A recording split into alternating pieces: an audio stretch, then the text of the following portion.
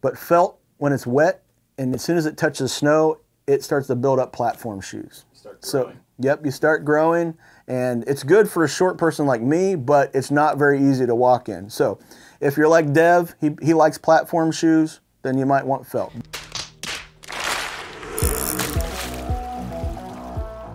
Hi everyone, Ryan Ratliff here from Mad River Outfitters and Midwest Fly Fishing Schools. Today we're going to talk about the different types of wading boots. There's three main types. You have rubber, you have felt, and then do you add a stud? Do you add a stud to either one of those, or do you buy one that's studded? So you're out on the stream, and that is not the time to be thinking, wonder if I need rubber boots, wonder if I need felt boots. So you give us a call, or you stop into the shop and you say, I'm in the market for boots. We're going to ask you a lot of questions like we normally do. The first one we're going to talk about is a rubber boot. The rubber sole is great for various terrains. If I'm going to be hiking into a place, just like a hiking boot would give me a lug sole that's going to grip onto rocks and mud and different types of terrain, the rubber sole is going to do the same thing on a wading boot. The benefit of it is that the rubber is going to be a tacky rubber that is specifically designed to grip wet objects, wet rocks, wet slippery banks, that type of thing. So it's going to be very helpful in that situation. The felt is going to be smooth. It's not going to have cleats in it designed like a hiking boot would. Felt is the best when you're in the stream and there are slippery, slimy rocks. There's different types of logs that might have a little bit of algae on them, that type of thing. So that is your flat felt. A studded boot is going to be either one of these soles, and it's going to have a metal stud in it. There's all kinds of different studs out on the market. The favorite ones in the shop are from Sims or the carbide tip. Again, they come different types. It's not the same type for rubber and for felt, but they have specific ones for felt, specific ones for the rubber Vibram soles. Now let's talk about some of the pros and the cons of each one of these boots. So since I have the felt in the hand, the felt is great, like I said, when you're in the stream and let's say you're making a float trip and you are in a boat, you're walking down, you're floating down the stream, you're going to get out and there's some rocks that are maybe round but they're kind of slippery, so you're going to step onto those, and if you just had a rubber sole, it might not grip as well. So the felt is going to grip really well to those types of situations. Sometimes even more flatter rock, maybe like a flat plated size rock, that can be good too. That's very slippery. The felt will be okay on that. The downside to felt, there's no tread in here. So if I get out on a bank, a mud bank, even a sandy bank, the sand and mud will pack into here, and as soon as I step on that, it can get slippery.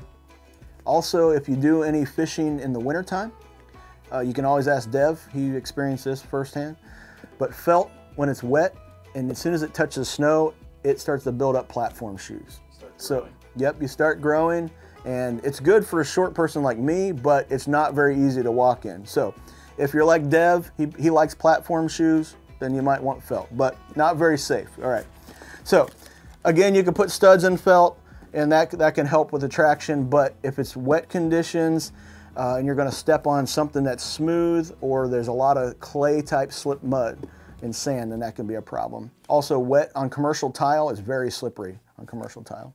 Not that you encounter that when fishing, but you never know. All right, the rubber sole, there's lots of different types. This is a Sims boot, so this is a Vibram rubber sole.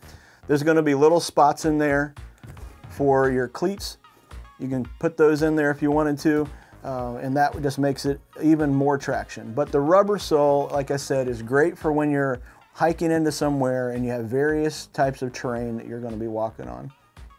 It's also really good if you are going to be getting into a boat and you want to have the most traction, but you're not allowed to have studs. Most people don't want studs in their boats or on float planes.